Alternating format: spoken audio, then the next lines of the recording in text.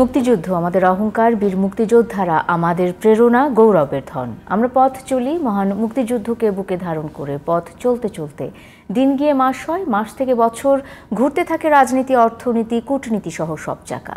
যুগ যুগ ধরে রাজনীতির সংজ্ঞায় যে জনগণই সকল ক্ষমতার উৎস, আদতে সেই জনগণ কতটুকু ভাগ পায় রাজনৈতিক চর্চায়?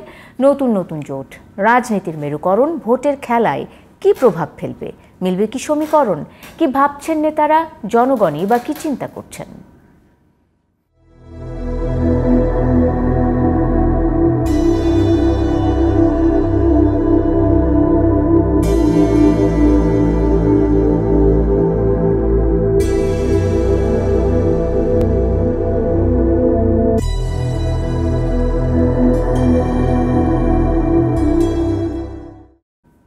সবাইকে স্বাগত জানাচ্ছি আজকের ডিবেট টুনাইটে। আমি সোনিয়া হক আপনাদের সাথে আছি। রাজনীতিতে অক্টোবর, অর্থাৎ এই অক্টোবর 2023 বাংলাদেশের রাজনীতিতে কি ধরনের প্রভাব ফেলতে যাচ্ছে? রাজনৈতিক দলগুলো ঠিক এই অক্টোবরে কি চিন্তা করছে, কিভাবে আসছে নির্বাচনে নিজেদেরকে গুছিয়ে নেবে বা নিজেদেরকে প্রস্তুত করবে, সে বিষয়টি এই অক্টোবরে বেশ গুরুত্বপূর্ণ ভূমিকা পালন করছে এই অক্টোবর। আজকে শিরোনাম রেখেছি রাজনীতিতে অক্টোবর, এবং এই বিষয়টি নিয়ে কথা বলতে আমার সাথে এরই মধ্যে যুক্ত হয়ে গেছেন অ্যাডভোকেট ফাহিমা নাসরিন মুন্নি, বিএনপির আন্তর্জাতিক বিষয়ক সহ সম্পাদক, সুপ্রিম কোর্ট বার অ্যাসোসিয়েশনের সাবেক সিনিয়র সহ সভাপতি, মানবাধিকার কর্মী, পেশায় আইনজীবী ও রাজনীতিক অ্যাডভোকেট ফাহিমা নাসরিন মুন্নি।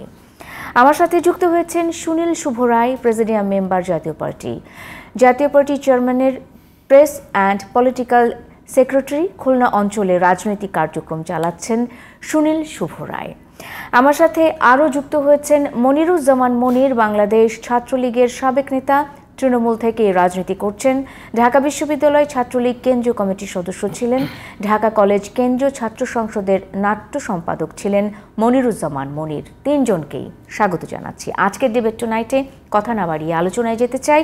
রাজনীতিতে অক্টোবর আজকে আলোচনার বিষয়, এবং এই অক্টোবরকে নিয়ে বিএনপি, আওয়ামী লীগ সহ বিভিন্ন রাজনৈতিক দল বিভিন্নভাবে মন্তব্য করেছেন।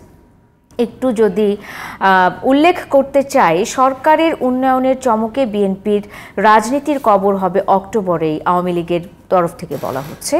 অক্টোবরেই বর্তমান সরকারের পতন ঘটানো হবে বিএনপির তরফ থেকে বলা হচ্ছে। আসলে কোন রাজনৈতিক দল কতটুকু প্রস্তুত, সে বিষয়টি নিয়েই আজকের আলোচনা। শুরুতে যেতে চাই অ্যাডভোকেট ফাহিমা নাসরিন মুন্নি, আপনার কাছে। এই অক্টোবর নিয়ে বিএনপির রাজনৈতিক কর্মসূচিতে এক ধরনের পরিবর্তন আসার কথা আছে। সকলেই বলছে যে 5ই অক্টোবরের পর বিএনপির রাজনীতির যে কর্মসূচি চলছে সেটি একটু অন্য মাত্রা যোগ হবে। পরবর্তী পদক্ষেপগুলো কিভাবে নেওয়া হবে সেটি এই কয়দিনের, গেল কয় মাসের উপর তার ফলশ্রুতিতেই সেটি নির্ধারিত হবে। এবং যদি বলতে চাই, নভেম্বরে তফসিল ঘোষণা হবে, আমরা জানুয়ারিতে নির্বাচন আশা করতেই পারি। সেক্ষেত্রে আসলে অক্টোবরে কি হতে যাচ্ছে? ফাহিমা নাসরিন মুন্নি, বিএনপির রাজনৈতিক কর্মসূচিগুলোকে আসলে আপনি কিভাবে বিশ্লেষণ করছেন? অনেক ধন্যবাদ আপনাকে এবং সেই সাথে আমার সহ আলোচক যারা আছেন, সম্মানিত দর্শক, আসসালামু আলাইকুম। দেখেন, সেপ্টেম্বর অক্টোবর বিষয়টা সেরকম না। আমরা মাঠে আছি, বিএনপি আমরা মাঠে আছি, কিন্তু আওয়ামী লীগ সরকারি দলের থেকেও তাদের একেবারে রাজনৈতিক দেউলিয়াত্বের এমন জায়গায় পৌঁছেছে যে আমরা একটা যে কোনো সভা সমাবেশের কর্মসূচি ঘোষণা করা মাত্রই দেখা যাচ্ছে যে আওয়ামী লীগ কপি পেস্ট লীগ, লোকজন বলছে সোশ্যাল মিডিয়ায়, তারা আমাদেরকে ফলো করছে, একদম টোটো ফলো করছে। যে আমরা একটা প্রোগ্রাম দিলে তারা আমাদের তারুণ্যের সমাবেশ তারা একটা দিচ্ছে, আমরা আরেকটা দিচ্ছি, আমাদের পদযাত্রা, রোড মার্চ, তারা আমাদেরকে একদম ভীষণভাবে নিবিড়ভাবে ফলো করছে। তো নির্বাচনটা কি হবে সেটা তো 2018 আর 14 একটা নিশিরাতের ভোট, 18 আর 14তে 154 জন বিনা ভোটের এমপি।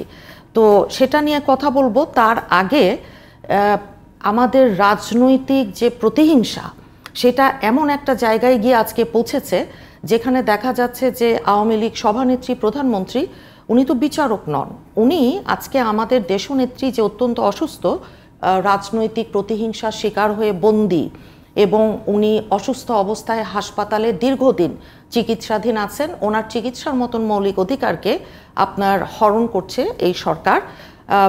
দেখলাম যে আওয়ামী লীগ সভানেত্রী বললেন আমেরিকায় আছেন, আমেরিকায় বসে এখন বোধহয় লন্ডন আসছেন। যাই হোক, যে খালেদাকে বিদেশ যেতে হলে আবার জেলে যেতে হবে উনি বললেন। এর পরপরই দেখা গেল যে স্বরাষ্ট্রমন্ত্রী বললেন আইনি প্রক্রিয়া মেনেই বিদেশে চিকিৎসা নিতে পারবেন খালেদা জিয়া। এখন কথা হচ্ছে কি, আইন বিচার এগুলো সম্পর্কে, ন্যায় বিচার সম্পর্কে বাংলাদেশে আজকে, কেবল বাংলাদেশে না বিদেশেও, বাংলাদেশ সম্পর্কে মানুষের কি ধারণা সেটা কিন্তু খুব পরিষ্কার। যেমন বিচার বিভাগকে ভিসা নীতিতে মার্কিন যুক্তরাষ্ট্রে অন্তর্ভুক্ত করা হয়েছে। আপনি জানেন যে কিছুদিন আগে সিনেটে আপনার অস্ট্রেলিয়াতে বিচার বিভাগ আমাদের দেশনেত্রীকে বন্দি করে রাখা, ওনার চিকিৎসার মতো মৌলিক অধিকার হরণ, এগুলো নিয়ে কথা হয়েছে। যেমন আপনি জানেন যে এর আগে কথা হয়েছে ইউরোপিয়ান ইউনিয়নের পার্লামেন্টে, তার আগে রিপাবলিকান এবং ডেমোক্রেট দুই দলের কংগ্রেসম্যান সিনেটর তারা চিঠি দিয়েছে। এখন দেখেন একজন সংবিধান বিশেষজ্ঞ, আমার টিচার ছিলেন ডক্টর শাহদিন মালিক স্যার, বলছেন যে খালেদা জিয়া এখন যে অবস্থায় আছেন সেই অবস্থায় রেখেই তাকে বিদেশে চিকিৎসার জন্য যেতে অনুমতি দেয়া যায়, আইনে সেই সুযোগ আছে। ধারাটা হচ্ছে 401 সিআরপিসি, ফৌজদারি কার্যবিধির। আর আমাদের যিনি আইন সম্পাদক তিনি বলছেন আইনমন্ত্রী আইনের অপব্যাখ্যা দিচ্ছেন, খালেদা জিয়াকে শর্তমুক্তভাবে মুক্তি দিলেই তিনি চিকিৎসার জন্য বিদেশে যেতে পারেন, উইচ ইজ ট্রু, যেটা সত্যি। আপনি জানেন যে হাজী সেলিম, আওয়ামী লীগের হাজী সেলিম, উনি দণ্ডিত ছিলেন, দণ্ড মাথায় নিয়ে উনি কিন্তু আপনার চলে গেলেন বিদেশে চিকিৎসার জন্য। এখন কেবল হাজী সেলিম না, এরপর আমি যদি আরও কয়েকটা নাম বলি, মহিউদ্দিন খান আলমগীর দণ্ড মাথায় নিয়ে উনি মন্ত্রী হয়েছেন, মোফাজ্জল হোসেন চৌধুরী মায়া ওনারা দণ্ড নিয়ে আপনার মন্ত্রী হয়েছেন, এমপি হয়েছেন। তখন দণ্ড আপনার কিছু যায় আসে না, তখন ওই খুব ভালো নাগরিক, হ্যাঁ সুনাগরিক, খুব ভালো, যখন দণ্ড মাথায় নিয়ে বিদেশে চলে যায় হাজী সেলিম তারা। এখন হয় কি যে আমরা তো কোর্টের মানুষ না, সুপ্রিম কোর্টে আছি দীর্ঘদিন, এখন লোকজন বলছে যে আমাদের সবাইকেই এখন আওয়ামী লীগ আপনার হাইকোর্ট দেখাচ্ছে। কারণ কি, ফৌজদারি কার্যবিধির যে দণ্ড স্থগিতের শর্ত শিথিল কিংবা আপনার সংযোজন বিয়োজন করতে হলে খালেদা জিয়াকে আবার জেলে যেতে হবে, যে ব্যাখ্যাটা অপব্যাখ্যাটা আওয়ামী লীগ দিচ্ছে, এটা কিন্তু মোটেই তা না। 401 ধারা, আমি যদি এটার জন্য কোনো আইনজ্ঞ হওয়ার দরকার নেই, সাধারণ বাংলায় আমি যদি বলি, এই ধারায় বলছে কোনো ব্যক্তি কোনো অপরাধের জন্য দণ্ডিত হলে সরকার যে কোনো সময় বিনা শর্তে বা দণ্ডিত ব্যক্তি যা মেনে নেয় সেই শর্তে তার দণ্ড কার্যকরীকরণ স্থগিত রাখতে বা সম্পূর্ণ দণ্ড বা দণ্ডের অংশবিশেষ মওকুফ করতে পারেন। ওই ধারারই 4 উপধারায় বলা হয়েছে সেই শর্তে এই ধারার অধীন দণ্ড স্থগিত বা মওকুফ করা হয় যে ব্যক্তির দণ্ড স্থগিত বা মওকুফ করা হয় সেই ব্যক্তি পূরণ করবে অথবা একটু যদি আপনাকে আমি থামিয়ে যদি আপনাকে বলি না, আমি কেন আমি যুক্ত করছি সেটা হলো যে কোন জায়গা থেকে, আপনি তো আইনের কথা বলছেন,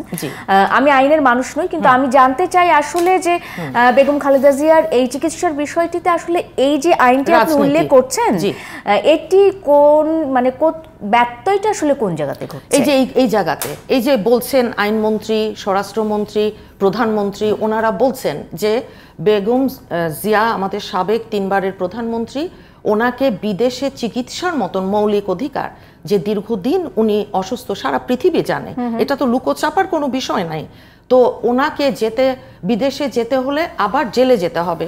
আমি হাজী সেলিমের যেই উদাহরণটা আপনাকে একটা সিঙ্গল উদাহরণ দিলাম, এবং সেই সাথে আরও কয়েকজন দণ্ডপ্রাপ্ত আওয়ামী লীগের নেতা যারা মন্ত্রী হয়েছিলেন, হ্যাঁ আমি তাদের উদাহরণও আপনাকে দিয়েছি। দেখেন আন্তর্জাতিক যেই আইন আছে সেখানে প্রিজনার অফ ওয়ার, আমি যদি সংক্ষিপ্তভাবে বলি, তাদেরও আইনে আপনার চিকিৎসার মতন মৌলিক অধিকার থেকে বঞ্চিত করবার কোনো সুযোগ, সেক্ষেত্রে যদি বলতে চাই তাহলে কি এটি আপনি বলতে চান যে আইন নয়, মানে বিষয়টা রাজনৈতিক হয়ে গেছে? অবশ্যই অবশ্যই।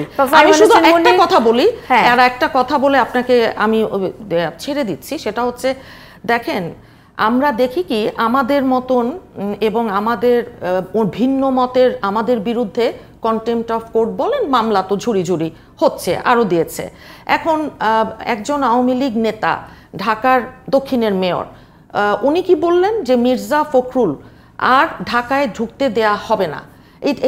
ওনার তো কোর্ট অবমাননা হচ্ছে না, কিংবা উনি যে বলেছিলেন দেখেন নাই কিভাবে একজন সাবেক প্রধান বিচারপতি এস কে সিনহার কথা কিভাবে নামিয়েছি, আর সুশীল তাদেরকে ওই পানিতে, যে কথা সুলতানা কামালও এই যে কয়েকদিন আগে উনি বলেছেন, ওনার স্নেহের পাত্র কি জানি বলেছেন। এখন এই জিনিসগুলো হয় কি, মানুষের মধ্যে আপনার আইন বিচার ন্যায় বিচারের যেই ধারণা, আন্তর্জাতিক বিশ্ব বলুন কিংবা বাংলাদেশের যে কোনো, আমি তো আইনজীবী, আমার কাছে তো ক্লায়েন্টরা আসেন, তো তারা বলেন বিচার কি আছে নাকি আপা, খুব লজ্জা লাগে শুনতে, জানেন, খুব লজ্জা লাগে একজন দীর্ঘদিনের আইনজীবী হিসেবে। এখন যদি আমরা অজ্ঞ হই, কেউ মূর্খ হই, তার কথার উত্তর, আপনার অভিযোগটুকু তো আমরা শুনেছি, আমি একটু এই অভিযোগটি নিয়েই আসলে মনিরুজ্জামান মনিরের কাছে চলে যেতে চাই। দাদা আপনার কাছে অবশ্যই আসবো, আমি তার আগে আমি একটু মনিরুজ্জামান মনির কাছে যেতে চাই। এবং যেটি বলা হচ্ছে বেগম খালেদা জিয়ার চিকিৎসার বিষয়টি নিয়েও কথা বলা হচ্ছে। আজকে সারাদিন আমরা দেখেছি বিভিন্ন সংবাদ মাধ্যমে এই খবরটি ঘুরে বেড়াচ্ছে এবং বলা হচ্ছে যে আইনে নয়, আসলে এটি পুরোটাই হয়েছে রাজনৈতিক উদ্দেশ্যে। সে অভিযোগটি আজকে ফাহিমা নাসরিন মুন্নিও এখানে বসে করেছেন। এবং সেই সাথে অক্টোবরে যে রাজনৈতিক প্রস্তুতি বা নির্বাচনের প্রস্তুতির বিষয়টি রয়েছে সার্বিকভাবে আপনার কাছে মনিরুজ্জামান মনির, আপনার কাছে। ধন্যবাদ আপনাকে এবং আমার বিজ্ঞ সহ আলোচক সহ বাংলাদেশের সকল মানুষদেরকে বাংলাদেশ আওয়ামী লীগের পক্ষ থেকে শুভেচ্ছা জানাচ্ছি। দেখুন, প্রথমত বিএনপি চেয়ারপারসন, সম্মানিত চেয়ারপারসন বেগম খালেদা জিয়ার সুচিকিৎসা বা উনি সুস্থ হয়ে, আমি একজন রাজনৈতিক কর্মী হিসেবে উনি রাজনীতির ময়দানে ফিরে আসুক, কোর্ট মামলাকে ফেস করে, এবং তার দীর্ঘ আয়ু কামনা করছে। কিন্তু প্রশ্নটা হলো, আজকে যারা আমরা বিচারিক আদালতকে নিয়ে প্রশ্ন করছি, আজকে যারা আমরা রাস্তার মানুষের উদাহরণ দিয়ে, আইন আছে কি দেশে, একজন হাইকোর্টের সম্মানিত অ্যাডভোকেট এখন আমাদের সাথে আলোচনায় বসেই কথা বলতেছেন। আসলে আমরা খুব যদি আমাদের স্মৃতি লোপ না পায়, তা আমরা এই ঢাকার শহরে তো মাঠে ময়দানে রাজনীতি করার মানুষ। এই বাংলাদেশে আজকের দুর্নীতির মামলায় বেগম খালেদা জিয়া হাজারের উপরে অধিক সময় নিয়ে 13 বছর একটি মামলার দীর্ঘ আইনি প্রক্রিয়ার মধ্য থেকে দণ্ডিত হইল। সেখানে আইনের শাসন নেই, বিচারিক ব্যবস্থা নেই, সমস্ত কিছু ভেঙে পড়েছে। আর 2004 সালের 21শে আগস্ট গেট হামলার মধ্য থেকে জননেত্রী শেখ হাসিনাকে হত্যার উদ্দেশ্যে আরজেস গ্রেনেড নিক্ষেপ, 24 জন মানুষকে হত্যা করা, তখন এদেশে খুব আইনের শাসন ছিল, বিচারিক ব্যবস্থা ছিল, গণতন্ত্রের নহর বয়ে বেড়াচ্ছিল।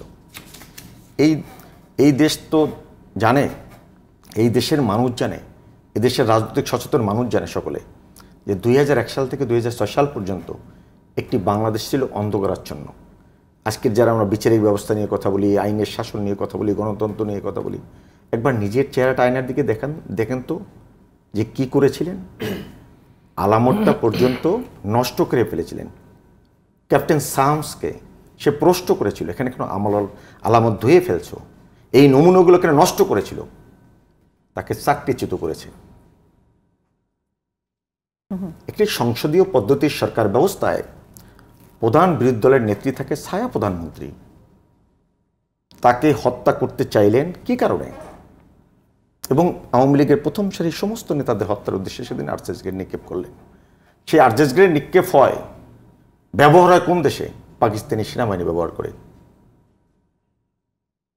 বঙ্গবন্ধু কন্যা শেখ হাসিনার কাছে বিএনপি যদি রাজনৈতিকভাবে ন্যূনতম কাটসি যদি ভিতরে থাকে, ন্যূনতম যদি মানবিক নর্মস থাকে, তাহলে শেখ হাসিনার কাছে কৃতজ্ঞ থাকা উচিত।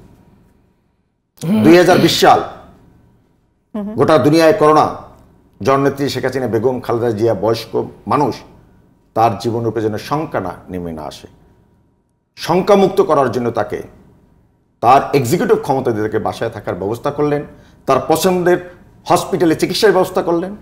আজকের বিএনপির নেতারা, যেহেতু তাদের বিএনপির বাংলাদেশে রাজনীতি করার কোনো উপাদান নেই, কোনো ম্যাটেরিয়ালস যখন থাকবে না, তখন সর্বশেষ 2018 নির্বাচন আগেও দেখেছিলাম, সর্বশেষ বেগম খালেদা জিয়ার চিকিৎসা ব্যবস্থা নিয়ে কথা, এবং আজকেও সেটা।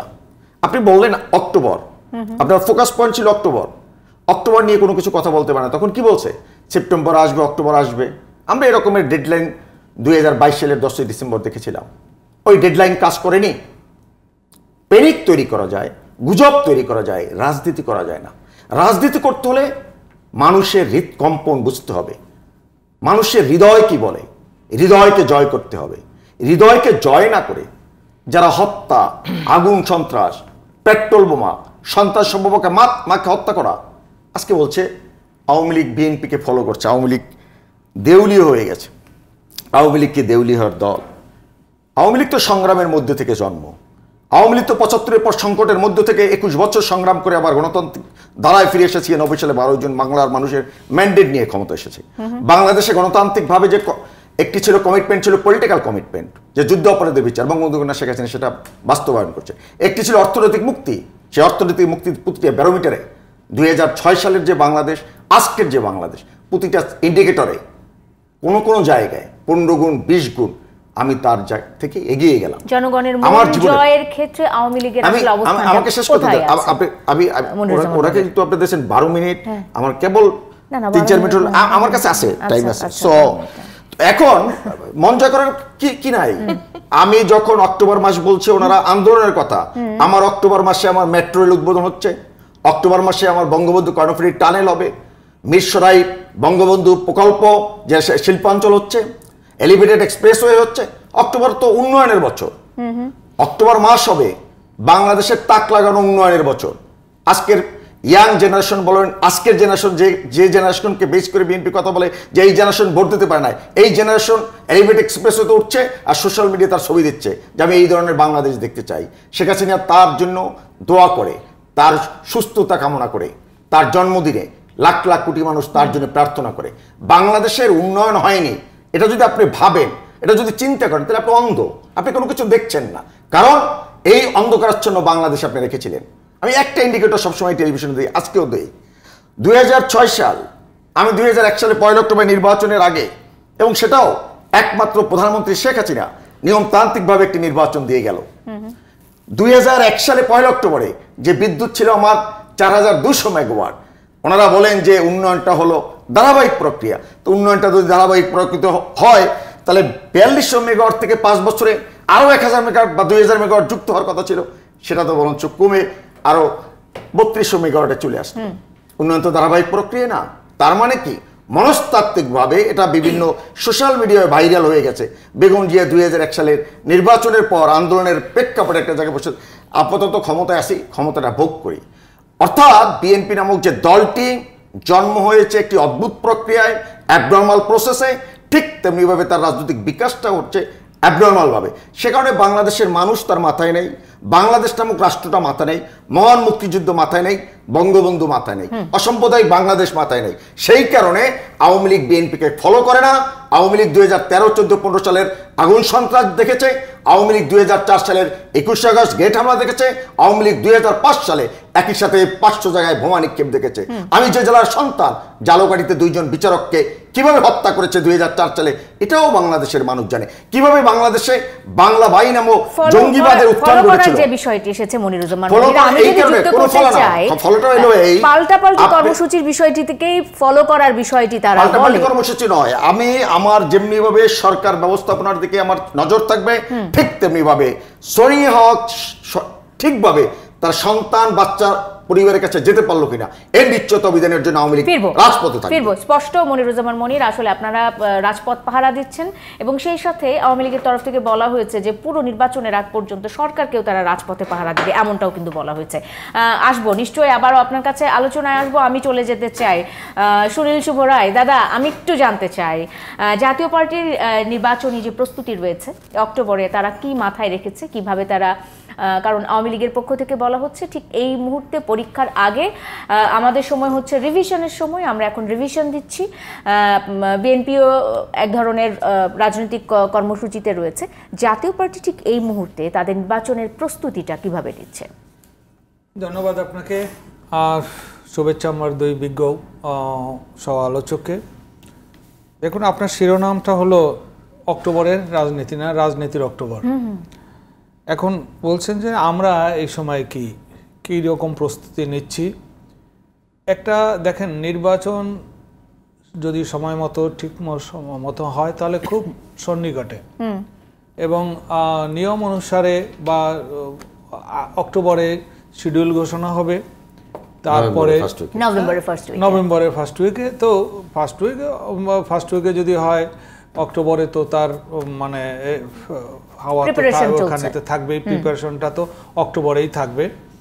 তো এই যে এই সময় এই যে অক্টোবর মাসে আমরা আজকে পদার্পণ করেছি, এইটা নিয়ে আগে থেকেই একবার উদ্বেগ উৎকণ্ঠা ছিল এবং তার মধ্যেই আমরা প্রবেশ করেছি। যে দেখুন, যখন দেশে নির্বাচন আসে, নির্বাচনের তারিখের আগে থেকেই, অন্তত 6 মাস, কমপক্ষে 6 মাস আগে থেকেই নির্বাচনের হাওয়া বইতে শুরু করে। কিন্তু আমাদের একেবারে সন্নিকটে আজকে কিন্তু সেই হাওয়াটা আমরা দেখছি না। যখন এই রকম সময় যখন থাকবে মানুষের মনে, ভোটারদের মনে আনন্দ, উৎসাহ, একটা উদ্দীপনা থাকবে যে আমরা ভোট দেব, আমরা আমাদের প্রতিনিধি নির্বাচিত করব, আমরা একটি নতুন সরকার প্রতিষ্ঠিত করব, এইরকম যখন সময়টা, সেই সময় আমাদের মধ্যে আছে কি উদ্বেগ আছে, উৎকণ্ঠা আছে, আতঙ্ক আছে।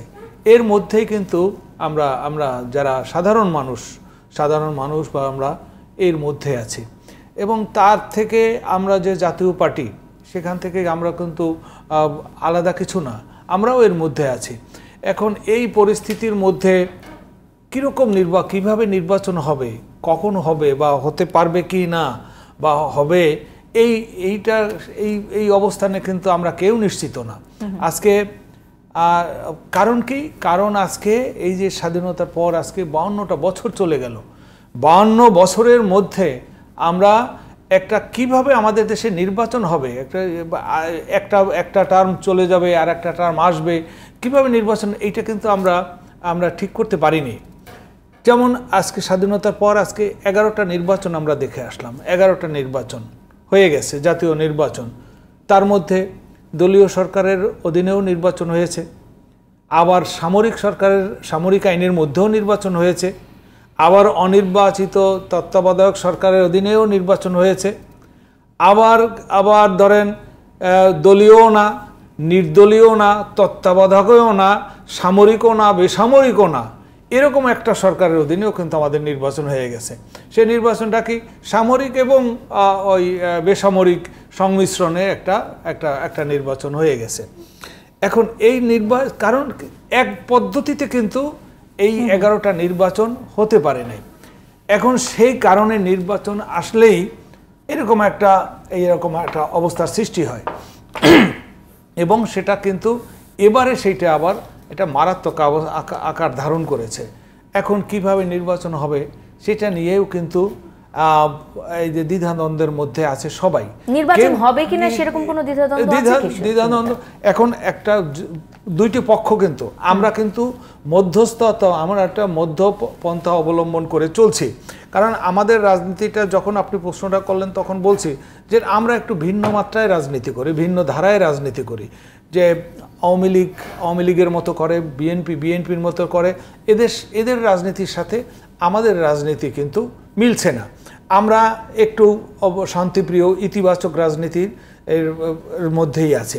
আমরা নির্বাচনমুখী দল, তবে সব সময় যে আমরা সকল নির্বাচনে বিরূপ অবস্থার মধ্যে আমরা নির্বাচন করেছি, আবার একেবারেই যে নির্বাচন সবসময় করে গেছি তাও না, আমরাও নির্বাচন বর্জন করেছি। তবে আমরা যে নির্বাচন বর্জন করেছি সেই নির্বাচন কিন্তু কার্যকর হয় নাই বা হতেও পারেনি। এখনকার যে পরিস্থিতিটা, এই পরিস্থিতিটা দেখুন, আগে তবু একাধিক দফা থাকতো, এইটা মানতে হবে, ওইটা মানতে হবে, আবার যারা সরকারে থাকতো তারা তাদের মতো কথা বলতেন। এখনকার অবস্থাতে পয়েন্ট অফ নো রিটার্নের মতন অবস্থা চলে গেছে। এই অবস্থার মধ্যে ধরেন এক পক্ষ বলছে যে এইভাবে নির্বাচন নামতেই হবে, তত্ত্বাবধায়ক একেবারেই আছে, আবার মানে যারা সরকারে আছেন তারা বলছেন যে না, সংবিধান অনুসারেই হতেই হবে। এই যে পয়েন্ট অফ নো রিটার্ন, এই অবস্থা থেকে যে এইখান থেকে যে মানে এই যে অবস্থান তারা পরিবর্তন করবে কি না, পরিবর্তন না হলে আমাদের ভোটারদের মধ্যে আমরা যারা জনগণ যারা ভোট দিতে যাবে তাদের মধ্যে তো একটা উদ্বেগ উৎকণ্ঠা এগুলো সৃষ্টিই হবে। সেই অবস্থার মধ্যে কিন্তু অক্টোবরে সেই অবস্থার মধ্যেই আমরা পড়েছি। কারণ নির্বাচনের যদি শিডিউল নভেম্বরে ঘোষণা করে, অক্টোবরে যে যার মতো মাঠ দখলের চেষ্টা করবে। এই মাঠ দখলের যে চেষ্টা চলছে এটাই কিন্তু আমাদের মধ্যে অস্থিরতার সৃষ্টি করছে। সংঘাতের জন্য উস্কে গেছে। এতদিন আমরা 5 বছরের মধ্যে কিন্তু হরতালের রাজনীতিটা অবশ্য হয়ে গেছে, হরতাল অবরোধ সেই রকম এইরকম রাজনীতি কিন্তু দেখিনি। কিন্তু কিছুদিন আগে যারা বিএনপির একজন নেতা উনি বলছেন যে প্রয়োজনে হরতাল আসবে, অবরোধ আসবে। এই এগুলো কিন্তু একটা আমাদের জন্য একটা উদ্বেগ উৎকণ্ঠার সৃষ্টি করে। এখান থেকে আমাদের যে আমরা পরিত্রাণের যে কোনো পরিত্রাণের পথটা আমরা কিন্তু বের করতে পারছি না। 96 সালের যে নির্বাচনটা হলো সে সময়ও কিন্তু যে আন্দোলনটা হলো 15ই ফেব্রুয়ারি নির্বাচনের আগে থেকে যে আন্দোলন হলো, 15ই ফেব্রুয়ারি নির্বাচন হয়ে গেল, তারপর যে আন্দোলন ছিল সেই সময় কিন্তু সংবিধানে কিন্তু কেয়ারটেকার সরকার ব্যবস্থা কিন্তু তখন ছিল না। হ্যাঁ, তার ইয়েতেই কিন্তু একটা নির্বাচন হয়ে গেছে। সেই নির্বাচনটাও কিন্তু আমাদের এই 11টা নির্বাচনের তালিকার মধ্যে সেটিও কিন্তু আছে। এখন এই যে অবস্থাটা সৃষ্টি হচ্ছে, আমরা জাতীয় পার্টি আমরা বলি কি, আমরা আগাগোড়াই বলে আসছি যে এই প্রেক্ষিতে হ্যাঁ আমরা মহাজোটগতভাবে নির্বাচন করেছি, তার ফলও আমরা ভোগ করেছি। সব কথা বলার সুযোগ পায়। হ্যাঁ, কোনটা বলবো আসলে, সুফল বলবো না কুফল বলবো? এখন ব্যাপার আমরা যদি বলি যে আমরা জোটগত নির্বাচন করে আমরা লাভবান হইনি। আমি ফাহিমা নাসরিন মুনির কাছে আগে যেতে চাই। প্রশ্ন রাখলেন আমার কাছে? না, আমি অবশ্যই আবার আপনার কাছে ওই প্রশ্ন নিয়েই ফিরে আসবো। সুনীল শুভ রায়, আমি একটু ফাহিমা নাসরিন মুনির কাছে যেতে চাই। সেটি হলো যে যেহেতু আমরা অক্টোবর নিয়ে কথা বলছি, বিএনপির রাজনৈতিক কর্মসূচি নিয়ে কথা বলছি, রাজনৈতিক অগ্রগতি নিয়ে কথা বলছি, গত প্রায় 2 বছর ধরে বিএনপি কখনো একেবারে প্রত্যক্ষভাবে আন্দোলনে আছে, কখনো পরোক্ষভাবে আন্দোলনে আছে। মোট কথা তারা একটা নির্বাচনের দিকে এগিয়ে যাওয়ারই চেষ্টা করেছে আমরা যতটুকু ভাবতে পারি। কিন্তু আজকে যেমনটা আমরা শুনতে পাচ্ছি যে অক্টোবরেই বর্তমান সরকারের পতন ঘটানো হবে। 5ই অক্টোবরের পর বিএনপি নির্বাচনের বা প্রস্তুতি কিংবা রাজনৈতিক কর্মসূচির চেহারা অন্যরকম হবে। অনেকে আশঙ্কা করছে যে এটি সহিংসও হতে পারে। ফাহিমা নাসরিন মুন্নি, আমি যেটা জানতে চাই যে গণ অভ্যুত্থানের কথা বলা হয়েছিল, জনগণকে সম্পৃক্ত করে একটা বিশাল ধরনের আন্দোলন তৈরি করার কথা বলা হয়েছিল বিএনপির পক্ষ থেকে। গত মাসে আমরা কিন্তু বিএনপি সেই অগ্রগতি দেখতে পাইনি। গণ অভ্যুত্থানের যে বিষয়টি বলা হয়েছিল সেটি কিন্তু আমরা কার্যত দেখতে পাইনি। ফাহিমা নাসরিন মুন্নি, দেখেন, গণ অভ্যুত্থান তো বলে কয়ে হয় না। আমরা শেষ গণ অভ্যুত্থান কবে দেখেছিলাম? এরশাদ সাহেবের যে পতন ঘটেছিল তখন তো সমস্ত দল একসাথে হয়ে লোকজন সব রাস্তায় নেমে এসেছিল, সেটা একটা গণ অভ্যুত্থান ছিল। তার আগে অতীতে আরও বিভিন্ন সময় হয়েছে, কিন্তু এটা এখন বাংলাদেশে যে অবস্থা, যে একটা ভয়ের সংস্কৃতি তৈরি করেছে আওয়ামী লীগ, এই সরকার, আপনি ডিজিটাল সিকিউরিটি অ্যাক্টের বদলে এখন একই জিনিস নতুন নামে নিয়ে এসছে, সাইবার সিকিউরিটি অ্যাক্ট এবং অন্যান্য আরও যে কালা কানুনগুলো আছে। দেখেন, আমি শুধু একটু ছোট ছোট করে কয়েকটা কথা বলে নিই। মেঠো বক্তৃতা শুনলাম আওয়ামী লীগের, তো টক শো আর মেঠো বক্তৃতা একেবারে পল্টনের বক্তৃতা এক হতে পারে না। যাই হোক, বাংলা ভাই সহ যেই সব মামলা মোকদ্দমা ওই সময় হয়েছিল, বোমা হামলার পরিপ্রেক্ষিতে প্রতিটা মামলা বিএনপির সময় করা হয়েছিল এবং সেটা একদম চূড়ান্ত ফয়সালার দিকেও চলে গেছিল। পরবর্তীতে যখন তত্ত্বাবধায়ক আসলো, তাদের আন্দোলনের ফসল আওয়ামী লীগের, তখন আপনার ওই এক্সিকিউশনগুলো হয়েছিল, ফাঁসি টাসি এগুলো আর কি। আর অ্যাবনর্মালভাবে বিএনপির জন্ম হয়নি। এখন মুক্তিযুদ্ধের চেতনার কথা বলে দুর্নীতিতে নিমজ্জিত হয়ে আপাদমস্তক, হ্যাঁ, দ্রব্যমূল্য সহ আর্থিক প্রতিষ্ঠান সহ রাজনীতি, অর্থনীতি, সমাজ সব কিছু যখন ধ্বংস করে ফেলেছে প্রতিটা প্রতিষ্ঠান, তখন এইসব কথায় চিরা ভিজে না। দেখেন, বিদ্যুতের দায় মুক্তি দিয়ে আওয়ামী লীগ আইন পাশ করেছে। বিদ্যুতে কুইক রেন্টালের নামে সামিট সহ বহু বহু কোম্পানির নাম আমরা শুনছি, এবং পাশের দেশের আদানির মতন একটা কোম্পানির নাম আমরা শুনছি যে ক্যাপাসিটি চার্জ কোনো রকম বিদ্যুৎ উৎপাদন না করেই বাংলাদেশের জনগণের করের শত শত কোটি টাকা দেয়া হচ্ছে। তো এগুলো বাংলাদেশের মানুষ আসলে দেখতে চায় না, পছন্দ করে না, কারণ কোনো জবাবদিহিতা কিংবা সুশাসনের দোনতার সহ তো নেই। তারা তো আর জনগণের ভোটে আসে নাই, রাতের বেলা পুলিশ প্রশাসন সবাই মিলে বাক্স প্যাটরা ভরে দিয়েছিল। জনগণের মন জয় করবে আওয়ামী লীগ। আচ্ছা, মেট্রো রেল কিংবা এলিভেটেড এক্সপ্রেস এগুলো কি খাওয়া যায়? জনগণের পেটে তো খাবার নাই। 10 টাকা কেজি চাল খাওয়াবে বলেছিল, 1200 টাকা কেজি কাঁচামরিচ খাওয়ালো, আদা খাওয়াচ্ছে। আপনার মাংস মুরগি কিনতে পারে না একজন দিনমজুর 6 মাস। হ্যাঁ, মুরগির গিলা কলিজা এগুলো কিনে এনে রান্না করে খায়। বাচ্চা আছে ছোট ছোট। পত্রিকা বোধহয় দেখে টেকে আসে না, চাঁদের দেশে থাকে কিংবা মঙ্গল গ্রহে অবস্থান করে তো আওয়ামী লীগ, ভাবে যে সবাই বোধহয় তাদের মতনই ওই সুইজারল্যান্ড, তারপর আপনার সিঙ্গাপুর, কানাডা বানিয়ে দিয়েছে। হ্যাঁ, আসলে কি মাছ মাংস, মানুষের ডিম, গরিব মানুষের যে খাবার ডিম, সেটাও নাগালের যোজন যোজন দূরে আপনার চলে গেছে। দেখেন, এখন 18-তে 10,40,00,000 ভোটারের ভোটের অধিকার কেড়ে নিয়েছিল এই আওয়ামী লীগ। আর একটা নিরপেক্ষ ভোট, আমরা নির্বাচনে যাব কি যাব না সেই ফয়সালা তো রাজপথে হবে। রাজপথ বলে দিবে। আপনি যেই প্রশ্নটা বারবার করছেন যে আমাদের আন্দোলনের গতি, আমাদের যে আন্দোলন এবং সংগ্রামের যে মোমেন্টাম, সেটা তো তৈরি হবে কখন, কিভাবে, কোথায়, এটা তো ফয়সালাটা রাজপথে। এটা তো এমন না যে আমি এখানে টকশোতে বসে বলবো না। দেখেন, নির্বাহী আদেশে আমাদের দেশনেত্রীকে ওই বাসায় গৃহবন্দী করে রেখেছিল। কারণ কি, বাংলাদেশের কোনো আদালত আমাদের দেশনেত্রীকে জামিন দিতে পারে নাই। 5 বছরের সাজা 10 বছর হয়ে গেল।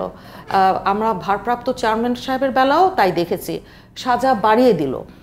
কমানো কিংবা মুক্ত করা তো দূরের কথা। এদিকে আবার আওয়ামী লীগ সভানেত্রীর 15টা মামলা ছিল 11-র সময়। তো 7,500 মামলা আওয়ামী লীগ রাজনৈতিক বিবেচনায় প্রত্যাহার করে নিয়েছিল। ওনার মামলাগুলো পরবর্তীতে আর ছিল না।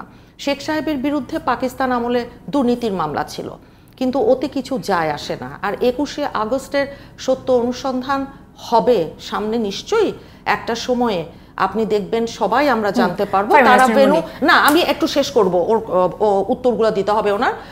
দেখেন, 21শে আগস্টের দায়ভার বিএনপির উপর দেয় আওয়ামী লীগ। পিলখানা, বিডিআরের যে নির্মম হত্যাকাণ্ড, আমাদের মহান মুক্তিযুদ্ধেও 57 জন এরকম চৌকস সেনাবাহিনীর সদস্য আপনার মৃত্যুবরণ করেনি, যেই ঘটনা ঘটেছিল আওয়ামী লীগ আসবার অল্প কিছু দিনের মধ্যেই। সেটা কেন কি সেটা বলবেন উনি।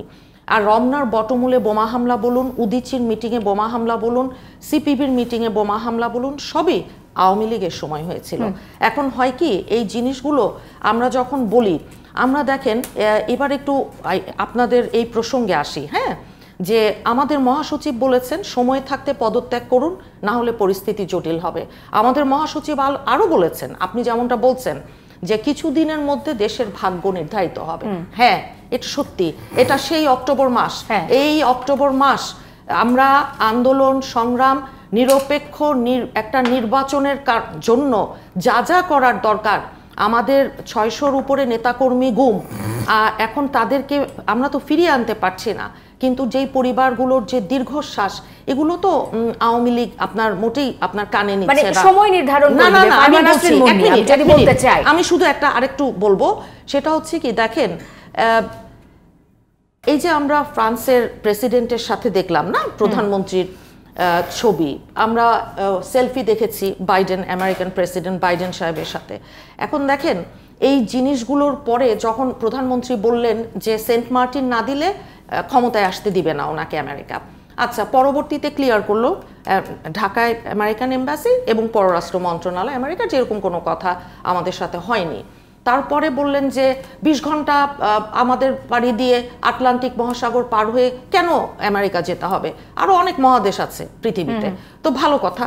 তারপরে দেখলাম বিশ্ব ব্যাংকের মিটিংয়ে গেলেন, আর এই যে সেই দিন গেলেন আমাদের ওই জাতিসংঘে, উনি গেলেন বিরাট বড় একটা টিম নিয়ে 165 জন প্রায়। হ্যাঁ, তো এখন হয় কি যে পাশের দেশ ভারত এবং পাকিস্তান থেকে ছোট ছোট টিম গেছে। তো এখানে গেলেন, এখানে আবার ওনার জন্মদিনের দিন দেখা গেল যে ওনার পুত্র আমরা যদি রাজনৈতিক কর্মসূচি নিয়ে কথা বলি আমার মনে হয় যে আমরা পয়েন্টে থাকতে পারি। আসলে সবই আসবে, সবই আসবে, এগুলো তো রাজনীতির সাথে অঙ্গাঙ্গিভাবে জড়িয়ে আছে। এখন ওনার ছেলে আপনার আইটি উপদেষ্টা, উনি একটা ছবি পোস্ট করে বললেন আমার গলফ ক্লাবের মায়ের জন্মদিনের ডিনার।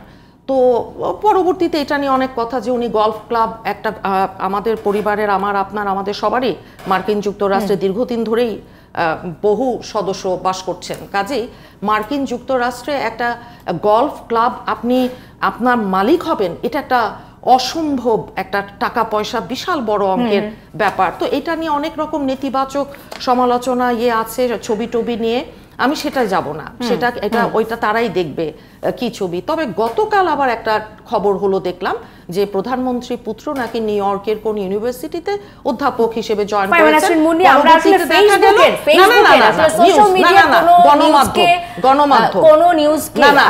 গণমাধ্যমও যদি সেটা দেয়, সেটা আসলে কতটুকু গণমাধ্যম। আচ্ছা, যাই হোক, বিষয়টা হচ্ছে কি জানেন, আমরা বারবার যখন বলছি যে আমাদের এই দেশটা কোন পথে যাবে, ফয়সালাটা হবে রাজপথে, আমরা রাজপথে আমাদেরকে বলে দিবে সেই ঠিকানা। আমার কাছে স্পষ্ট বিষয়টি যে কি এতখানি আলোচনার পর আমার কাছে বিষয়টি স্পষ্ট যে আসলে সময়ই বলে দিবে বিএনপির রাজনৈতিক কর্মসূচি বা রাজনৈতিক কর্মকাণ্ড কোন দিকে যাচ্ছে। এটি যদি আমি এক লাইনে যদি সারমর্ম করতে চাই, আমি দাদা আপনার কাছেই আসতে চাই। সুনীল শুভ রায়, আপনি বলেছেন যে জোটগতভাবে নির্বাচন করে আমরা খুব একটা লাভবান হইনি, এবং বেশ কিছুদিন আগে আমি জনাব জাতীয় পার্টির চেয়ারম্যান জিএম কাদেরের একটি বক্তব্য পড়ছিলাম, এবং সেখানেও তিনি বলছিলেন যে আওয়ামী লীগের আমলে জাতীয় পার্টি সবচেয়ে বেশি ক্ষতিগ্রস্ত হয়েছে। আমি একটু রিলেট করতে চাই দুটি মন্তব্যকে এবং আপনার কাছ থেকে আপনার প্রতিক্রিয়াটা জানতে চাই। হ্যাঁ, আমি আসলে আমার দুই বিজ্ঞ আলোচকের বক্তব্যকে আমি সত্য বলেই, একজন আরেকজনের বিরুদ্ধে মানে বিরুদ্ধে যা বলেছেন আমি এটা সত্য বলেই আমি ধরে নিতে চেয়েছি এবং ধরে নিতে চাইও। কিন্তু তার মধ্যে আপনার কথার মধ্যে একটু আপনার প্রশ্নে যাওয়ার আগে এই কথাটা আসে, উনি একটু বলছেন যে এরশাদের পতন হয়েছে এবং গণ অভ্যুত্থানের মাধ্যমে। এখানে আমার একটু কথা আছে। দেখেন, এরশাদের বিরুদ্ধে যত আন্দোলন হয়েছে এরশাদ সরকারের বিরুদ্ধে, তার চাইতে অনেক বেশি আন্দোলন বিএনপি সরকারের বিরুদ্ধে হয়েছে। যে এমন আন্দোলন হয়েছে যে আন্দোলনের প্রেক্ষিতে একটা নির্বাচন থেকে আর সরকারের মেয়াদ পর্যন্ত দৈর্ঘ্য ছিল মাত্র 15 দিন, সংসদ ছিল 1 দিন, এবং সেই আন্দোলনটা এতই ছিল যে কর্মচারীরা পর্যন্ত রাজপথে নেমে আসছিল। গণ অভ্যুত্থান যদি বলতে হয় তাহলে এর চেয়ে উৎকৃষ্ট উদাহরণ আর কোনোটা থাকতে পারে বলে আমার মনে নেই। আমি এই অল্প কথায় এই কথাটুকু সারলাম, কারণ আপনি আপনার সময়ের দিক বিবেচনা করলে আপনি যে খুব বেশি সময় আমাকে দিবেন এটা আমার ধারণার মধ্যে নেই। তবু আপনার প্রশ্নের যা যাচ্ছি, যেন আমরা জোটগতভাবে আমি বলেছিলাম যে জোটগতভাবে নির্বাচনে আমরা লাভবান হতে পারিনি। সেই বলি 1986 সালে আমাদের দল গঠিত হয়। দল গঠনের পরে আমাদের নির্বাচন হলো। সেই নির্বাচনে সব দলেরই আসার কথা ছিল, তা আমি অত ব্যাখ্যায় আর যাব না। যাই হোক, আওয়ামী লীগ সেই নির্বাচনে অংশগ্রহণ করেছিল এবং ওই নির্বাচনে আমরা এককভাবেই নির্বাচন করেছি জাতীয় পার্টি। আমরা মোটামুটি মার্জিনাল আসনের ইয়েতে আমরা সেবার ক্ষমতা পেয়েছি। তারপর 88 সালে সেই নির্বাচনও আমরা এককভাবে করেছি, এবং 91 সালের যে নির্বাচনটা একবারে আমাদের বিরুদ্ধে, আমরা অত্যন্ত বিরূপ অবস্থার মধ্যে যেখানে আমাদের নির্বাচন করার মতো কোনো অবস্থাই ছিল না, তার মধ্যে আমাদের নির্বাচন করতে হয়েছে, জাতীয় পার্টি নির্বাচনে অংশগ্রহণ করেছে। 91 সালের নির্বাচনে আমাদের দলের প্রধান প্রতিষ্ঠাতা পল্লীবন্ধু হুসেন মোহাম্মদ এরশাদকে জেলে রাখা হয়েছে, জেলে বসে উনি নির্বাচন করেছেন। তারপর মন্ত্রীরা প্রায় সবাই পলাতক অবস্থায়, কেউ জেলে বসে, কেউ হুলিয়া নিয়ে নির্বাচন করেছে। সেই নির্বাচনের মধ্যেও আমরা কিন্তু 35টা আসনে জয়লাভ করেছিলাম, প্রায় 12% ভোটও পেয়েছিলাম। এরপরে 5 বছরে তো মানে গণতন্ত্রের এত উৎকৃষ্ট উদাহরণ আমরা সৃষ্টি করা হয়েছে যে এই 5 বছরে জাতীয় পার্টির উপর যে অত্যাচার নির্যাতন চলেছে, এমনকি 5টি আসনে জেলে বসে 5টি আসনে বিজয়ী হওয়া একজন নেতা যিনি সাবেক রাষ্ট্রপতি ছিলেন, তার বিরুদ্ধেও এইরকম মামলাগুলো ওই চলমান মামলা ছিল। সেইখানে তার কিন্তু কোনো সাজা তখনও কিন্তু হয়নি, যে সবগুলো মামলা জামিনযোগ্য মামলায়ও তাকে জেলে থাকতে হয়েছে এবং 5টা মিনিটের জন্য, 5 বছরের মধ্যে 5 মিনিটের জন্য সংসদে বসতে দেওয়া হয়নি। এর বারেও যে নির্বাচন হলো জাতীয় পার্টি 1996 সালের যে নির্বাচনটা হলো, যে এই 15ই ফেব্রুয়ারির পরবর্তীতে যে নির্বাচন হলো, সেই নির্বাচনেও জাতীয় পার্টি কিন্তু এককভাবে নির্বাচন করেছে। এককভাবে নির্বাচন করে ভোটের সংখ্যা তখনও এরশাদ সাহেবকে জেলে ছিলেন, জেলে থেকে তার দ্বিতীয়বারের মতো উনি 5টি আসনে নির্বাচন করে আবার বিপুল ভোটে বিজয়ী হলেন। সেখানে ভোটের সংখ্যা, জাতীয় পার্টির ভোটের সংখ্যা প্রায় 12% থেকে উত্তীর্ণ হয়ে 18%-এ চলে গেছে। চলে যাওয়ার পরে এই পর্যন্ত আমরা কিন্তু এককভাবে আমরা নির্বাচন করতে পারছি, অর্থাৎ দলগতভাবে আমরা এককভাবে নির্বাচন করে যত আসন পেয়েছি, যত ভোট পেয়েছি। এর পরবর্তীতে আসলো আপনার জোটগত নির্বাচনের প্রবণতা। জোটগত নির্বাচনের প্রবণতা জাতীয় পার্টি 4 দলীয় জোটেও অন্তর্ভুক্ত হয়েছে। সেই ভোটে তখন দলকে ভাগ করে দেওয়া হয়েছে। একটা দল জাতীয় পার্টির সরকারের সাথে নির্বাচন করেছে, আর একটা এরশাদ সাহেবকে আবার জেলে নেওয়া হয়েছে। জেল থেকে বেরিয়ে এসে উনি নির্বাচনে অংশগ্রহণ করতে পারলেন না। তারপরে 2006 সালে মহাজোট গঠিত হলো। 2008 সালে আপনার 7 সালের নির্বাচন আমরা বর্জন করলাম, সেই 7 সালের নির্দিষ্ট নির্বাচন হতে পারলো না। তারপরে 2008-এর যে নির্বাচন, সেইখান থেকে শুরু হলো আমাদের জোটগতভাবে নির্বাচন করা। জোটগত 8-এ আমরা আসন পেলাম, আসন সংখ্যা আমাদের কমে গেল এবং আমাদের ভোট যখন অন্য দলকে দিতে হয়েছে, অন্য দলের কাছ থেকে যখন আমাদের ভোট নিতে হয়েছে, ভাবে মানে পার্সেন্টেজ হিসাবে আমাদের ভোট কমে গেছে। তারপর 14 সালে একইভাবে 14-18 নির্বাচনের হিসাব আর আমি দিতে চাই না। তো এইভাবে আমরা আমি সেই জন্যই বলছি যে জোটগত নির্বাচন করে জাতীয় পার্টি লাভবান হয়নি। আপনার এই প্রশ্নের উত্তর আপনি নিশ্চয়ই পেয়েছেন।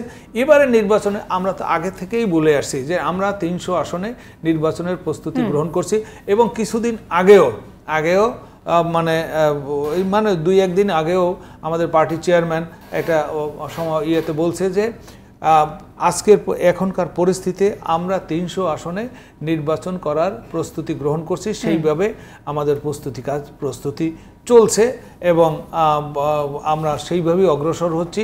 আমরা এই মাঠে এইভাবে নামছি না, কিন্তু নির্বাচনের প্রস্তুতির জন্য আমরা আমাদের এলাকা ভিত্তিক, জেলা ভিত্তিক আমাদের কার্যক্রম চলছে।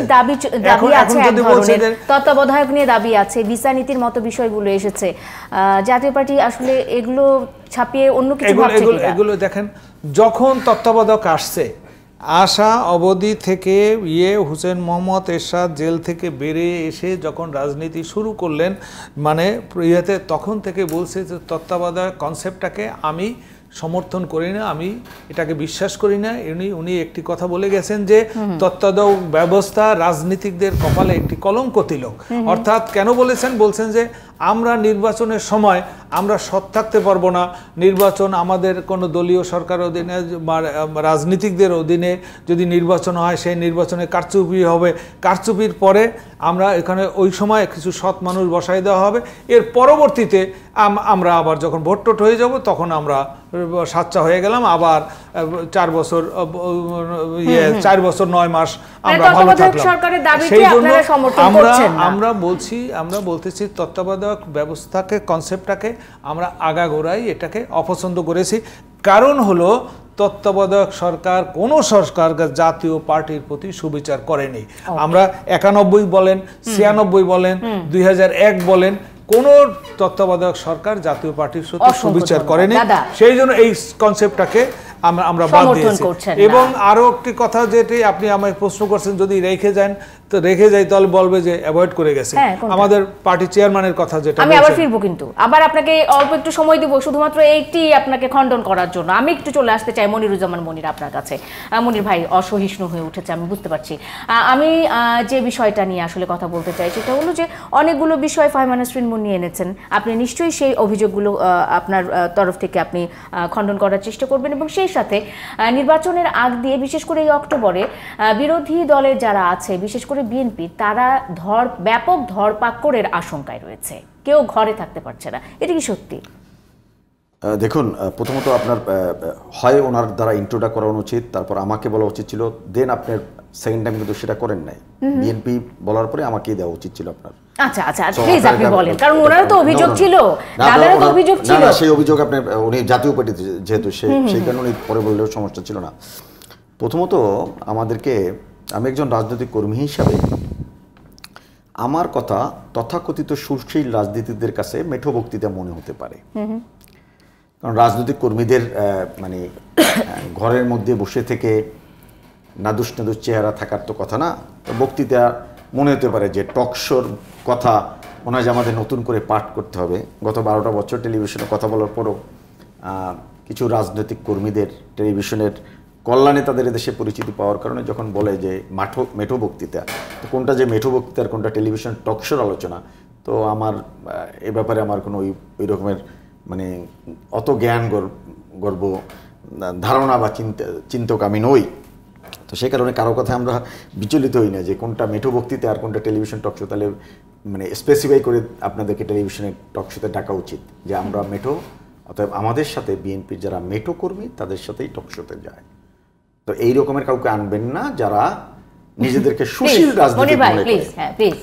এরপর আসেন, না এটা তো কিছু না, এর থেকে আরো কঠিন আক্রমণের শিকার। না না, আমরা আলোচনায় বসেছি, আমরা আলোচনায় বসেছি। আমি হয়েছি আমরা অনেক কিছু ভুলে আমাদের রাজনীতিতে এগিয়ে যেতে হয়। কোভিডের সময় আমরা কিন্তু আমরা সাধারণ মানুষের কাছে আমরা কিন্তু উদাহরণ। প্লিজ না, প্লিজ আপনার উদাহরণ, প্লিজ আমার এই যে মানসিকতা করতে পারলেন না। তো এখন জানে উনি আমি থার্ড পারসন, উনি ঢুকে পড়বে, ওনার ক্যারেক্টার এটা। প্লিজ এই ক্যারেক্টারের মধ্যে থেকে উনি গেছেন। নো, এটা আমরা আলোচনায় থাকি। আমি সোনিয়া আমরা আলোচনায় থাকি মনির ভাই। না না, আপনি বিব্রতকর অবস্থা কেন ফেল? নো নো নো, আমরা না, ওনার পরে আমাকে কেন দিলেন না? আমি যখন ওনার পরে আমি সময় যখন কম তখন উনি নেগেটিভিটি কথাবার্তা বলেন। I know how very well. দাদা সুনীল শুভ রায় জাতীয় পার্টির একটি অভিযোগের কথাও কিন্তু বলছিলেন। আমি তো চাই যে আপনি দুজনের অভিযোগের ভিত্তিতে আপনি আপনার উত্তর দেন। Please you should maintain your serious. Okay please মনির ভাই, প্লিজ মনির ভাই, আমার সময় যদি কিছু থাকে সেটা মনির ভাই থাকলো, আপনি কথা বলেন প্লিজ মনির ভাই। প্রথমত রাজনৈতিক আমাদের মানুষ হিসেবে নিজেদেরকে প্রশ্ন করা উচিত আমরা কতটুকু মানবিক মানুষ, কতটুকু গণতান্ত্রিক চর্চা আমরা টেলিভিশন টকশোতে এসে করি। এটাও কিন্তু রাজনীতির শিক্ষা। আমি একটি বার তার কথার ভিতরে ঢুকে যাইনি। উনি বলছে মেঠো বক্তৃতা, সেটা আমি কথা বললাম যে কোনটা মেঠো কর্মী। আমি তো মেঠো কর্মী, আমি মাঠ থেকে উঠে আসা 86 সাল থেকে ছাত্র রাজনীতি করে ঢাকা কলেজ, ঢাকা ইউনিভার্সিটির পর একজন আওয়ামী লীগের কর্মী হিসেবে আত্মপ্রকাশ করেছি। আমি কোনো বিশেষ কোঠায় টেলিভিশনের কথা বলি না। দেখুন, 10 টাকাকে যে চাল 1 কোটি পরিবারকে জননেত্রী শেখ হাসিনার সরকার খাইয়ে দিয়েছেন। এটা পিছিয়ে পড়া মানুষ, যারা সমাজে বঞ্চিত মানুষ, তাদের জন্য সেটা সরকার করে গেছেন। দ্রব্যমূল্যের ঊর্ধ্বগতি আমরা জানি গোটা দুনিয়ায়। দুটো কোভিড এবং রাশিয়া ইউক্রেনের যুদ্ধ। আপনি জানেন কয়েকদিন আগে জাস্টিন ট্রুডো তার দেশের ব্যবসায়ীদের উদ্দেশ্যে বলছে যদি দ্রব্যমূল্য ঊর্ধ্বগতি বেশি দামে বিক্রি করা হয় তাহলে তাকে এক্সট্রা ট্যাক্স বসিয়ে দেবে। কোন দেশ? ফার্স্ট ওয়ার্ল্ড কান্ট্রি একটা দেশ, তার দেশের সরকার প্রধান বলতে বাধ্য হয়েছে। সেই জায়গায় দাঁড়িয়ে গোটা দুনিয়ায় যেমনিভাবে একটি মানে দ্রব্যমূল্য ঊর্ধ্বগতি আছে, বাংলাদেশ তাই এর বাইরে না। সরকার তার জায়গায় থেকে যার প্রাণ দিয়ে চেষ্টা করে যাচ্ছে, যেটা চেষ্টাটা করে কীভাবে কন্ট্রোলে আনা যায়, এখানে কোনো ঘাটতি নেই। হয়তোবা চেয়ারে যদি কোনো একজন রাজনৈতিক ব্যক্তি থাকতেন তাহলে আরও বেশি সফলতার সহিত কাজটা করতে পারতেন। এটা আমি একজন রাজনৈতিক কর্মী হিসেবে ফিল করি, সেটা পরিবর্তন হওয়া উচিত। এখন আসেন, যারা বলে যে 15টা মামলা মাননীয় প্রধানমন্ত্রী বঙ্গবন্ধু কন্যা শেখ হাসিনার সাথে বেগম খালেদা জিয়ার মামলাগুলো রিলেট করতে চায়, আমরা কিন্তু এই বঙ্গবন্ধু কন্যা 15টি মামলা কোয়াশমেন্টের মধ্য থেকে কিন্তু উনি নির্দোষ প্রমাণিত হয়েছে, এই কথা বহুবার বলেছি। এখনো বলার অর্থটা হলো এই, আজকের বঙ্গবন্ধুর সাথে আপনি তুলনা করছেন কাকে? যে কিনা বাংলাদেশে সরকারের কাছে মুচলেকা দিয়ে চলে গেছে, রাজনীতি করবে না, যার টাকা সিঙ্গাপুর আদালত থেকে পাওয়া হলো, সিঙ্গাপুরের আদালত 10 বছরের জেল, 7 কোটি টাকা জরিমানা করলো, FBI এসে তদন্ত করলো। তার সাথে আজকে জাতির পিতা বঙ্গবন্ধু শেখ মুজিব পাকিস্তানের বিরুদ্ধে যখন সংগ্রামরত ছিলেন জাতির পিতা, তার বিরুদ্ধে দুর্নীতির মামলা দিয়েছে। তার সাথে তার যদি কম্পেয়ার করার মধ্য থেকে যে হীন রাজনৈতিক মন্যতা, যে হীন রাজনীতির উদ্দেশ্যে আজকে বিএনপির নামক রাজনীতির জন্ম, বিএনপির জন্ম 1977 সালের 30 মে হ্যাঁ বা না ভোটের মধ্য থেকেই নিশিরাতের ভোটটা শুরু হয়েছে। ঘুমের সংস্কৃতি স্বৈরশাসক বঙ্গবন্ধু হত্যাকাণ্ডের মাস্টার মাইন্ড জিয়ার আমল থেকে এই দেশে শুরু হয়েছে। আজকে যারা 600 বলেন গুমের কথা, 6টা নাম যদি টেলিভিশনে বলতে পারে, আমি আর রাজনীতি করব না, এটা রাজনীতি স্টানবাজি করার জন্যই বলে। আজকের যারা গুমের সংস্কৃতির কথা বলেন, বিএনপির স্বয়ং মির্জা আব্বাস স্থায়ী কমিটির সদস্য ইলিয়াস আলীর গুম নিয়ে কি বলেছে এটার সাথে অন্যরা জড়িত, বিএনপির লোকরা জড়িত। সালাউদ্দিন, সেই সালাউদ্দিন সম্পর্কে আমরা ইন্ডিয়া থেকে তাকে সম্পূর্ণ ধরা হয়েছে, গ্রেপ্তার হয়েছে। সালাউদ্দিন সাহেবকেও তো বলেছিল যে গুম করা হয়েছিল। অতএব এই গুমের সংস্কৃতি, খুনের সংস্কৃতি, খুনিদের আশ্রয় প্রশ্রয়, এটা এই যে বলছি যে একজন স্বৈরশাসকের গর্বে, যিনি কিনা 75-এ বঙ্গবন্ধুবিহীন বাংলাদেশে একই সাথে চিফ অফ আর্মি স্টাফ, প্রধান সামরিক আইন প্রশাসক এবং রাষ্ট্রপতি ছিলেন, তাদের সময় যে বেড়ে ওঠা দল, গড়া যে দল, সেই দলের কাছ থেকে দেখে কিছু পাবেন না। আমার দাদা সুনীল সুবরাইকে বলতে চাই, এদেশে উদ্বেগ উৎকণ্ঠার কোনো কারণ নাই। 18 সালের আগেও বিএনপি নামক রাজনৈতিক দলের যাদের সাথে টকশোতে বসেছি, এদেশে নির্বাচন হবে না, মনির টেলিভিশনে এলাকায় যে টাকা খরচ করার দরকার নাই, মানুষের পাশে দাঁড়ানো দরকার নাই, ইলেকশন হবে না, নাম করে বলতে পারি এই রকমের। এটা হলো উদ্বেগ উৎকণ্ঠা বিএনপি নামক একটি দল। আমরা 111 আগে 2SD গ্রুপে দেখেছি, আজকে পিটার ডি হাসকে দেখি, এরা দৌড়ঝাঁপ করে যেহেতু রাত্রে আধারে ওখানে, সে কারণে উদ্যোগ উৎকণ্ঠা তৈরি করে। নির্দিষ্ট সময়ে নির্বাচন হবে। আপনাদের প্রত্যাশা কতটুকু বিএনপি নির্বাচনে আসুক? আপনারা কি চান বিএনপি যদি বাংলাদেশের মানুষের কাছে দায়বদ্ধ থাকে, বাংলাদেশের মানুষ নিয়ে যদি ভাবিত থাকে, বাংলাদেশের মানুষ যদি তার কনসার্ন থাকে, তাহলে নির্বাচনে আসার দায়িত্বও বিএনপির। নির্বাচন সঠিক কি বেঠিক হলো, যেমনিভাবে আমার দাদা বলেছেন যে তত্ত্বাবধায়ক সরকার হরতাল চলে গেছে, হরতাল যেমনিভাবে জাদুতে চলে গেছে, জাদুঘরে চলে গেছে, ঠিক তেমনিভাবে তত্ত্বাবধায়ক সরকার ব্যবস্থাও জাদুঘরে চলে গেছে। 2014 সাল থেকে সাংবিধানিক প্রক্রিয়ায় নির্বাচন হয়, 2018 সালে সেই সাংবিধানিক প্রক্রিয়ায় বিএনপি কিন্তু নির্বাচনে অংশগ্রহণ করছিল, ভুলে গেলে চলবে না, অ্যাডহক ভিত্তিতে চলতে পারে না। মানে তত্ত্বাবধায়ক সরকারের দাবি এখনো সেইভাবেই আছে, সেটি দাবিটি মানা হবে না। সুনীল শুভ রায়, নিশ্চয়ই আমি ওই প্রশ্নের উত্তরটি আরেকদিন আপনার কাছে নিশ্চয়ই আমি জেনে নিব। ফাহিমা নাসরিন মনি, আপনাকে অসংখ্য ধন্যবাদ, আপনাদের তিনজনকে ধন্যবাদ। দর্শক যারা এতক্ষণ ছিলেন, সময় একেবারে শেষ হয়ে গেছে, ধন্যবাদ সবাইকে।